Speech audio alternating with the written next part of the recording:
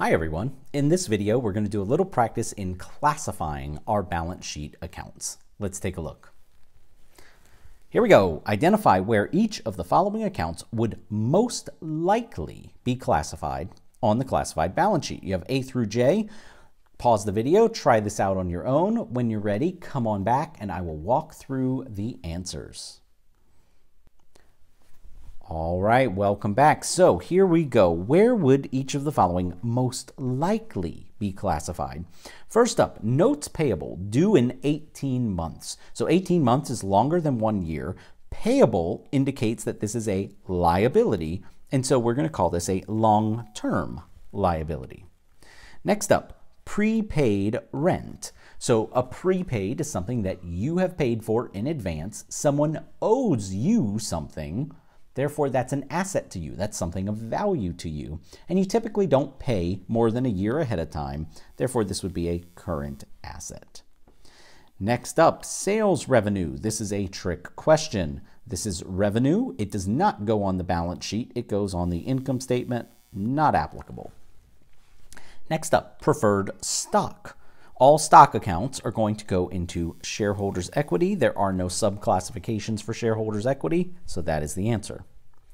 After that, sales taxes payable. So payable tells us that this is going to be a liability. Sales taxes are taxes that you owe to the government, and they're not going to expect you to wait over a year to pay that, so we will call this a current liability.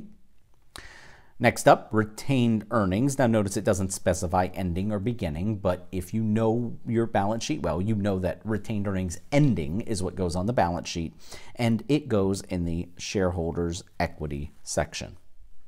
Next up, interest payable, due in 3 months. So payable tells us that this is a liability. Due in 3 months tells us that it is within a year. Therefore, this is a current liability. Next up, equipment, something that you own, and these big, large, tangible purchases actually have their own special category called property, plant, and equipment, PP&E.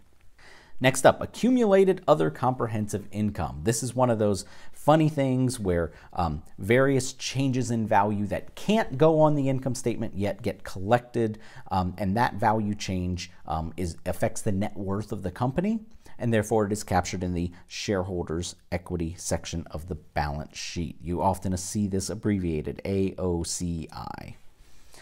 Finally, additional paid-in capital. Additional paid-in capital arises when market forces push the cash you receive by issuing stock above its inherent value.